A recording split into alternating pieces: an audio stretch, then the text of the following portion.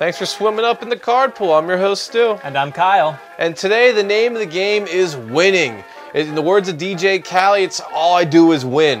You stole my line again. I was just going to make that joke. I did not even think you knew who that music was. Okay. Well, either way, that's awesome that you know it. And secondly, what our magic moment is talking about are cards that literally say you win the game on. And these are our personal favorites, the top 5 from Stu and Kyle. Indeed. Of what you could consider using in your decks. So at my number 5, you don't mind me taking the lead, Kyle? Oh, no, please do. Is a card that we recently just talked about in a previous video. It's called Celestial Convergence. Now, this is a 4-drop enchantment. It is 2 generic and double white, and it's an enchantment that enters play with 7 counters on it. And at the beginning of each one of your upkeeps, you go ahead and you remove one of these counters. And if there are no more counters on this, the game ends, and the player with the highest life total wins the game. However, if there's a tie, the game's a draw. The end. The end. End of the world. So pretty much this is really cool because you can go ahead, you can blink this card, you can mess with the counters in a variety of ways to make it so that the clock is either going closer or further to midnight. And that is a great thing right there. It makes it so that you can go ahead and make it so that all players are playing a little bit more aggressive, a little bit more chaotic, and the game could possibly end before this goes off. It kind of instigates. Right, and it's interesting because it only requires you to have more life than everyone else. It doesn't have a specific life total. So this can be easily accomplished in a lot of strategies involving white, because white, of course, is very good at gaining that life. Also, it does play very well with cards that take counters off of things, like a Hex Parasite, for example. That's a great example. You can just win even faster with something like that in play. I mean, we also have a whole bunch of other stuff out there, like a Karn's Bastion, a land, which can go ahead and use this kind of stuff. Right. And, I mean, if you're thinking of Solemnity, that one actually does not work with this one. I had to... originally, I thought it did, and then I had to get retaught about it. Apparently, something like the counters have to initially get put on it first and removed.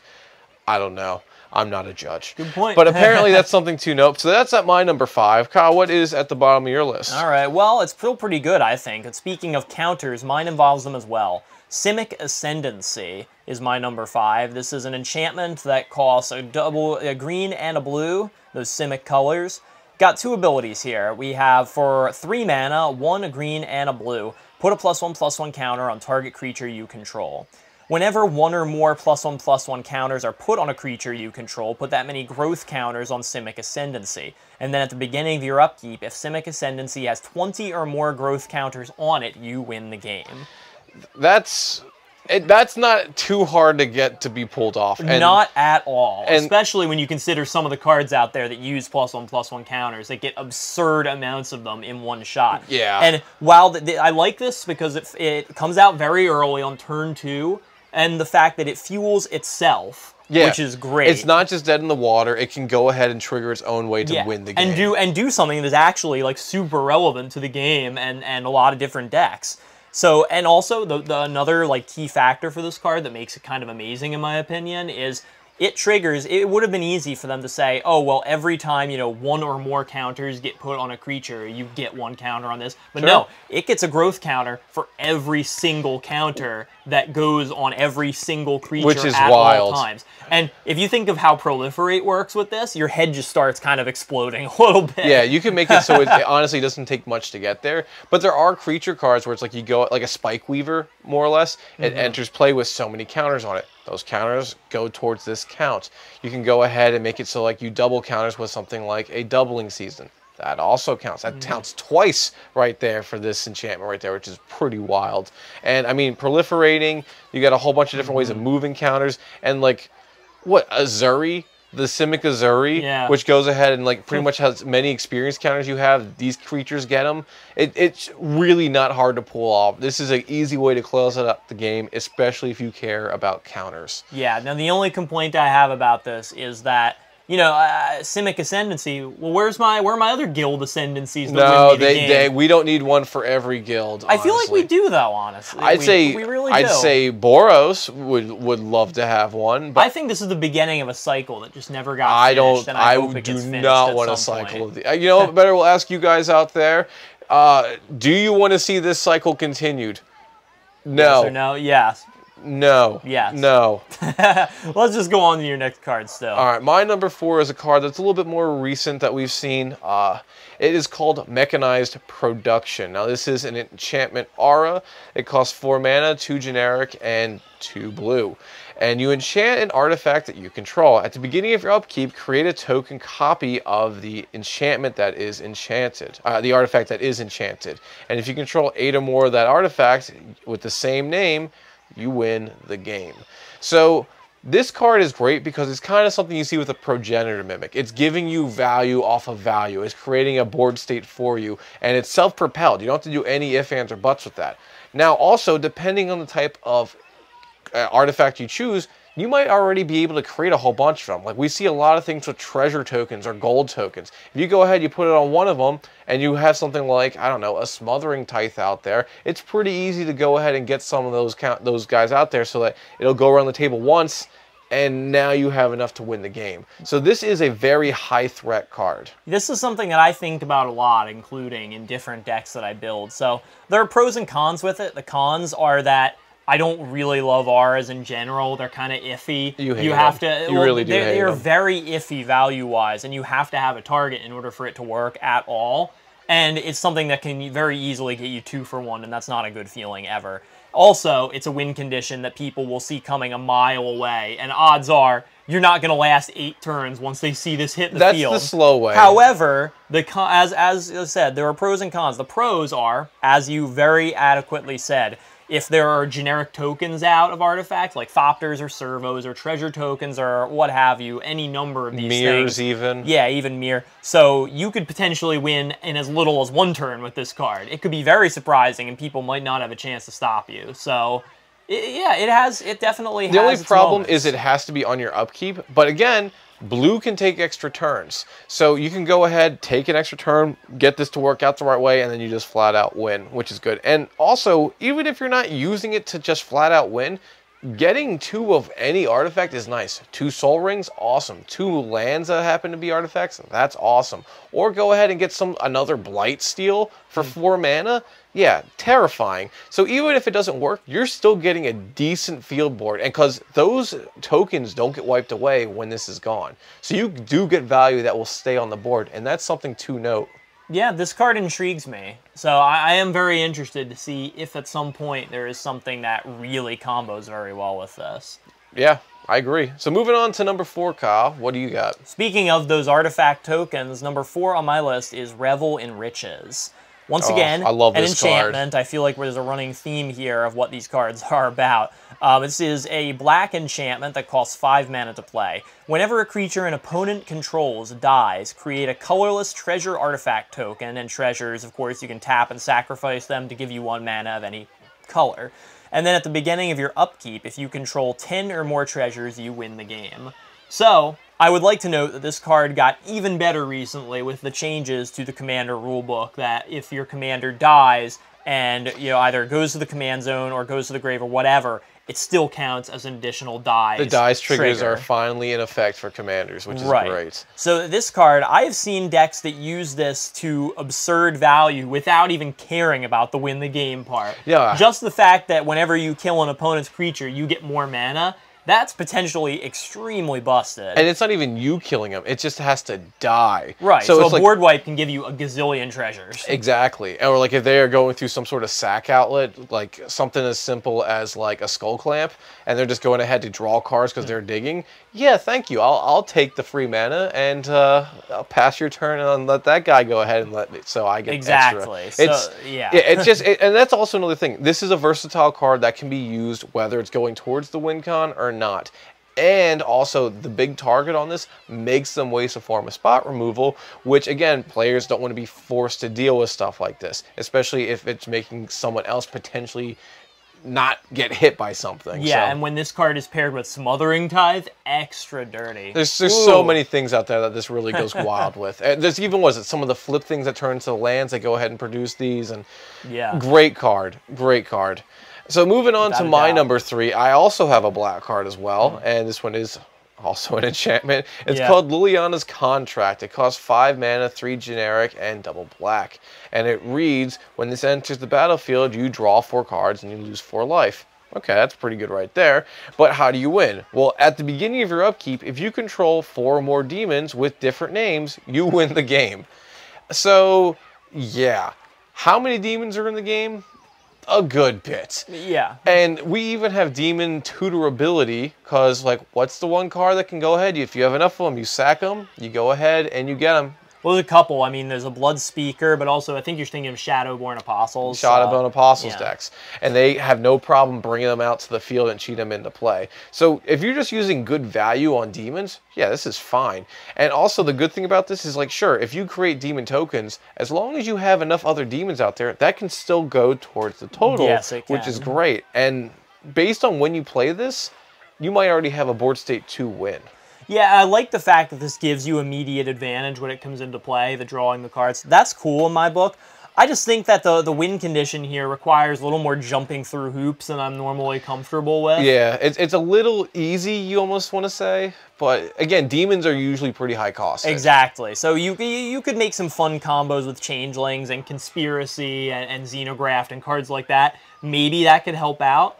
But overall, I don't know. I mean, having those 4 demons in play is maybe a little difficult to start, and then obviously when people see what you're trying to do, they're not going to let it happen. You know what? I like what you're saying about the Conspiracy and Changelings, because typically people are like, all right, yeah, he's got like 3 mice or rats or whatever out there or something like that, or a couple of humans, and they'll forget that they are changed to different types or that they are every type, and you can maybe slide out a win with just because they're not paying enough attention. Yeah, or by just playing one of those cards when you have enough creatures on the field and then making people scramble to stop you. So yeah, and we are seeing more flash in black, so it possibly could be like someone ends their turn. On the end of the turn, you bring in a demon. And also, we do see some demon commanders out there that are pretty good, which can only go to the count of this, which is awesome as well. It's possible. So yeah, interesting card for sure. So Kyle, you're number 3. I got a question for you after you finish going through it, but like just go into it real fast and we'll touch on it. Okay, well, my number 3, and for those who like to play Commander, especially competitive Commander, this will be no surprise.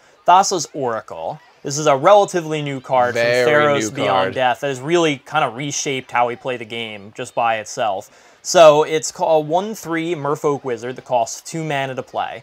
When Thassa's Oracle enters the battlefield, look at the top X cards of your deck, where X is your devotion to blue. Put up to 1 of them on top of your deck and the rest on the bottom in any order, or a random order, I should say. If X is greater than or equal to the number of cards in your deck, you win the game.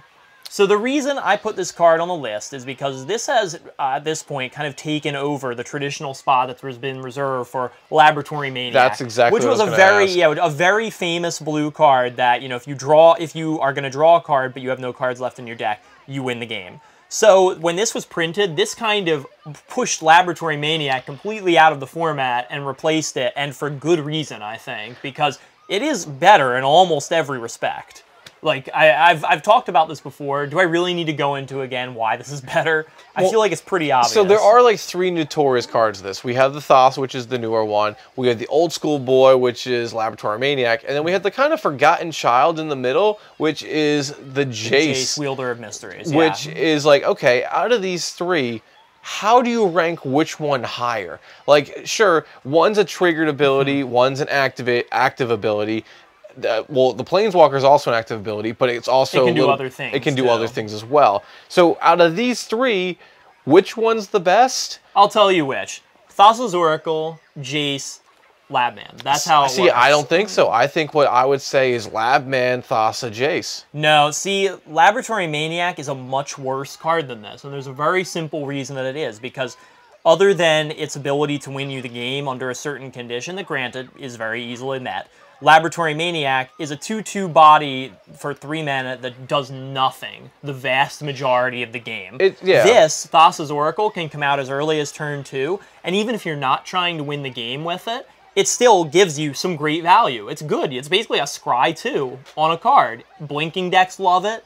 Blue value decks love it. Very much everywhere. Well, and tribal, it's good for both tribes right there. Of course it is. But again, the other one, being able to like not have to reserve mana, not have to worry about something getting countered. Like usually you have to worry about a triggered ability or an activated ability getting countered, which is harder with Lab Maniac and even the Jace. But the Jace, again, the counters can go down. So I get what you're saying. It's like dead cards in hand. And, you know, we'll do a poll right here. Which Which one would you rather use? Oracle, the Jace, or the Lab? We'll do a poll right here. You choose one of the three and you let us know. And if you disagree with Kyle in any way, or me, let us know in the comments down below. But moving on to my number 2, Stu's number 2. We're going to be looking at a card that I've loved. I've always wanted to put in decks, and I just haven't. But like, it's great. It's called Helix Pinnacle. Now, this is an enchantment that costs 1 green, and it has Shroud. For X mana, right, you put X amount of tower counters on Helix Pinnacle. And at the beginning of your upkeep, if you have 100 or more tower counters, you win the game. So this is something that you really sink your mana into, because you need at least 100 mana throughout the game. And sure, the ideal play is play this out on turn 1. They can't spot removal it, which is great. They have to legit go ahead and do mass board destruction on enchantments, which you don't really see much of, or enchantments and artifacts, which is a little bit more seen. Any extra mana you have will go into this at any point. Now, also, if you are able to go ahead and double your mana, triple your mana, boost your mana any kind of way, we have Nyx Bloom, we have Mirari's Wake, we have Zendikar Resurgence, we have Doubling Season, Doubling Cube. I mean, the list goes on, and you have untapping mechanisms to go ahead and use this. And we have Proliferate stuff these days. You can put those counters on it in other ways, but well, no, because it has Shroud. You can't target it. Well, Proliferate doesn't target. Oh, okay. I sit corrected. Yeah, so I think that with this card, like, obviously, can it win you the game under the right circumstances? Yes, very easily. However, if you're making infinite mana, you gotta have better things to do with it than this. Like, come on. But this is a route for Enchantress decks, and again, this is something that can work in just mono green without anything else with it. Like, if you're going non-degenerate, this works. And because like some people, they don't like playing with infinite combos. Some people, they don't like buying expensive cards because they're used for combos. This is just a standalone card that can be good in any deck that just happens to produce a lot of mana. But it doesn't do anything on its own. That's my problem. What makes this better than Simic Ascendancy?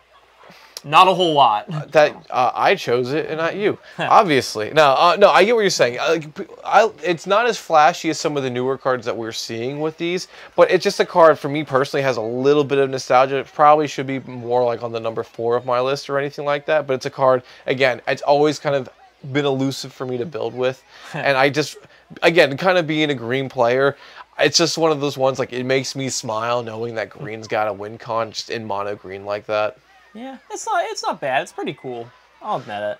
But number 2 for Kyle. Yes, indeed. Number 2. This is a very scary card and one that I enjoy playing with all the time. Hellkite Tyrant. Oh, yeah. Yeah, this is a 6-mana dragon, 6/5 with flying and trample. Whenever Hellkite Tyrant deals combat damage to a player, gain control of all artifacts that player controls. And then at the beginning of your upkeep, if you control 20 or more artifacts, you win the game. So, yeah, not only is this thing just a really it's a powerhouse, awesome creature in general, stealing all artifacts from a player, potentially, like mana rocks, creatures, whatever it is, can be backbreaking on its own. And then you just have the additional, oh, by the way, if you have enough artifacts, you just kind of win. Which is amazing. And this card's only gotten better with time. We see a new goblin that is called Treasure Nabber, which if you use your artifacts, I get them. So even for some reason, if this card's pacified and can't attack, you still get the win con. It doesn't have to be on your side because this creature brought him there, which is the best part about it. And it has flying, so it's easily able to get in for that damage that it needs. And then to add insult to injury, they give it trample too. So it's like, yeah, you just cannot stop this from doing what it's going to do. This is one of the better dragon cards. It's awesome in Dragon Tribal because it has that dragon win kind of thing. It's like, I have my giant hoard of treasure kind of thing.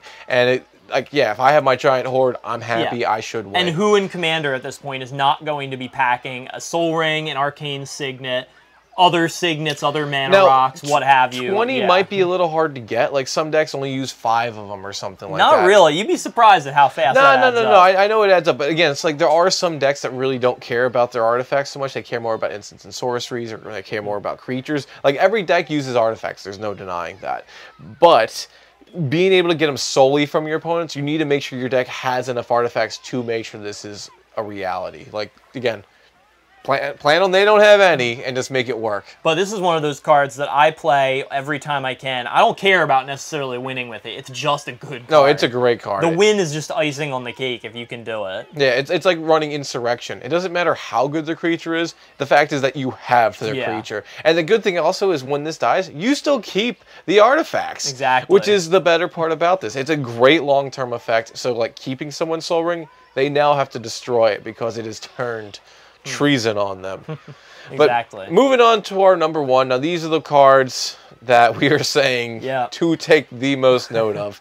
And mine, I know is going to get a lot of turned up noses, but I am on a total high on this card because I've been using it to crush Kyle lately. It's called Approach of the Second Sun. Now it is a sorcery. It is annoying, I'll admit. It is a fun, annoying card, and I just can't help but love it. It costs 7 mana, 6 generic, and a white. And it reads, if you cast this card from your hand, and you've casted another card named this card, you win the game. Otherwise, if this is the first time you cast it, put this card in your deck, making it the 7th from the top, and you gain 7 life. So pretty much the whole thing about this is you're trying to make it so that the sun comes back around again. That's the whole flavor text this. You cast this once, all right, put it back in the deck, get your 7 life, and in a slow game, 7 turns, it'll come back, you just recast it. The fun thing about this is if this gets countered the first time, it still counts towards Exactly, which is part of what makes this actually an acceptable card. Yeah, because, like, again, Commander, you're like, all right, I only run 1 copy of this. Well, that's the good thing about this, that it goes back into the deck for you. You can go ahead and make it so, like, I don't need to run a second copy, which is something that you do see a problem with some other win cons out there. But the fact is like, all right, how hard is it to get this? We have a whole refresh and cycling. We have a whole bunch of commanders that care about stuff at the top of your deck. You have cards like Scroll Rack, Sensei's Divining Top. You have a whole bunch of ways to mill things out. It's really not that hard to go ahead and cast this in 1 turn and then make it so the card's in your hand the same turn or recast at that same turn as well. Yeah, turns out it's actually not that difficult. It really isn't. I made a deck with Golos that's all about cycling, and this is the main win con. If you're interested in that, we'll go ahead and put a link in the description down below so you can check it out. But typically that deck wins at least by turn 8. Well, and something like Bolas's Citadel makes this card even better as well. And even Golas's effect, go ahead, use it a couple times. This is in there. And now there are ways to protect this. There are lands like Basoju and stuff like that to make it so, like, all right, this is uncounterable, or you just run counter spells or anything else. It's great. It's honestly so great, and it's become like a new staple in my Magic plays. So moving on to your number 1, Kyle. I bet it's a little bit more flashy than this. All right. Well, not exactly, but it is in the same kind of design sort of template here. Number 1 on my list is going to be Felidar Sovereign. So it's white. Now, this is, another white card, a creature this time. So it's a cat beast. Costs 6 mana to play, 4/6 with vigilance and lifelink. And then at the beginning of your upkeep, if you have 40 or more life, you win the game. Ooh, 40 life. Where does that sound familiar from? Oh, I wonder if that's exactly how much life we start with? Yes, it is. Thank you, Wizards. Potentially, if you come up with some really kind of stupid, I don't know how you would do it play, you could potentially win on turn 1 with this card. If you get the right kind of ramp, or I mean, just the Sarah's Ascendant, you just go ahead and just play it out turn 1, get enough life. Sure, you can take the hits and still be above 40 and win. And you can cheat this card into play at any time, probably win. You play this later in the game, probably win. I love the fact that this is a decent creature by itself. It also has lifelink, so it can help you do the work. It can help you get there, which if you really do need it. And also, cats have finally started getting the support that they deserve. So this can work in those tribal builds to make it so that this thing can come out and be a little bit more aggressive if you need it, so it's not as dead in the hand. Also, a 4/6 with vigilance, great. A 4/6 with vigilance and lifelink, great. Yeah, like, you really can't beat this in terms of the ease of winning the game. Say you're playing Commander, put this card in your deck and win. And now That's again, all there is to it. The reason why we have chose these cards, the cards themselves had to physically say you win the game. Sure, like, you know, Aether Hub is a card that you pretty much should win the game with, but it doesn't say Aether Flux Reservoir. Aether Flux Reservoir, my bad. I apologize for that. Like some people would say that's a better card than this one. However, it doesn't have that clause, and these cards are strictly limited to the ones that are in that. Exactly. Plus, I love this card so much because I will never forget when I was playing my old Lazav Dimir Mastermind deck, making other people mill cards and stealing their creatures from it. I will never forget the time that on like the 3rd turn of the game, I just randomly milled some other player, made them mill this card, made Lazav a copy of it, and then the next turn was mine, and I just won the game because nobody had touched me yet. You know what? That's one of those moments you just kind of like, when Yeah, you're swapping you Magic never stories, you're like, oh, you won't believe it. This one time I did it. Like, that's actually a pretty good one. Well, it's so stupid. Well, it's like the ones where it's like, all right, I'm going to Chaos Warp, and I'll get rid of this little whatever, and then out comes Blightsteel. Yeah. And you're like, that problem got way worse. Yeah. It's like one of those kind of moves. You just don't forget them. And Yeah, they're great. exactly. But these are some of the win cons that we love as of just standalone cards that just win you the game in their own text box. There are more out there, but let us know which ones that you like using. And if you have any fun stories like that, and you're like, oh, I've done this, or even what deck you use them, let us know in the comments down below, and we'd love to hear it. Definitely. And of course, you can follow us for more content, whatever kind of content you're looking for on social media. We've got some Reddit pages, we got a subreddit, and we post on others pretty frequently there. We have a Tapped Out page where we put all of our awesome deck lists with more cards like this. And also, we're on Facebook and Twitter, and you can find us all at the handle The Card Pool. So look us up. Yep, Definitely. And if you're on any other news forms of social media, type it in, you might find us as well. But also, we are affiliated with TCG Player, so if you're interested in getting any of these win cons in your deck, yeah, it's there. Yeah.